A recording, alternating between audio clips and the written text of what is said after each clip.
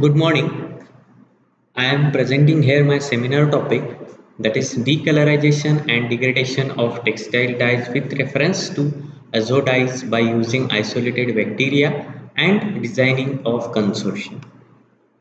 So nowadays there is a different types of pollutions. Amongst this, environmental pollution of wastewater by release by different types of industries.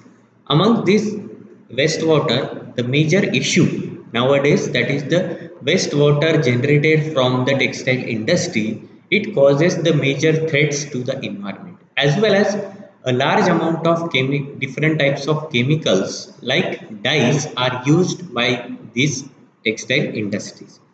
So these dyes are very hazardous effect, and it causes the mutation in the cells, and it leads to the cancer. So to remove these dyes from the wastewater or water stream, there are different types of techniques like physical method, chemical methods. These are the some methods for the removal of these dyes from the wastewater.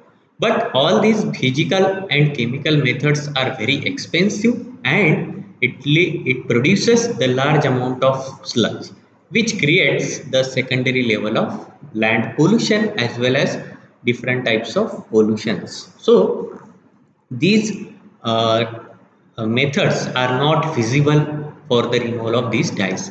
So during dyeing process, there are not 100% use these dyes, but amongst that 10 to 15% dyes are lost in the effluent during the dyeing process. That's why we are focusing on this problem to overcome these problems. So my idea regarding this problem is the bioremediation of this wastewater by using microorganisms, because this method is cost effective than the physical and chemical method, as well as more advantage of this method is the eco-friendly method for our health.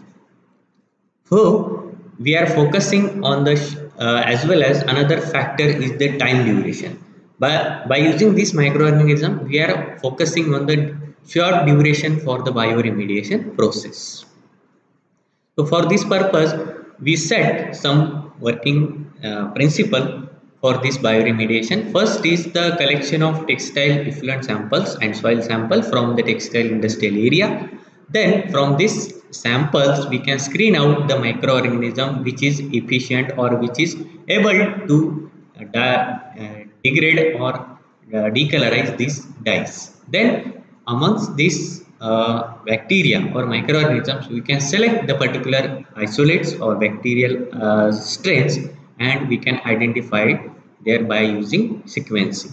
Then we can select the particular efficient strain for this decolorization and degradation process. Then we can make the consortium for the textile dye decolorization and degradation study.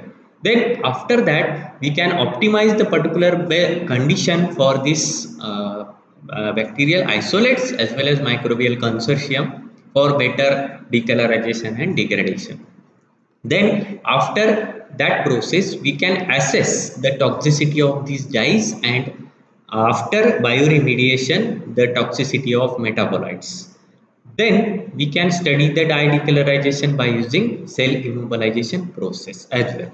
Then lastly, we can focusing on the degradation mechanism, how these bacteria degrade these dyes and what will be the outcome of this degradation process. So at last, we are our targeted outcomes will be the to isolate the potential azo dye decolorizing and degrading microorganisms, and as well as the major focus of our work will be the designing of consortium for efficient and rapid dye removal.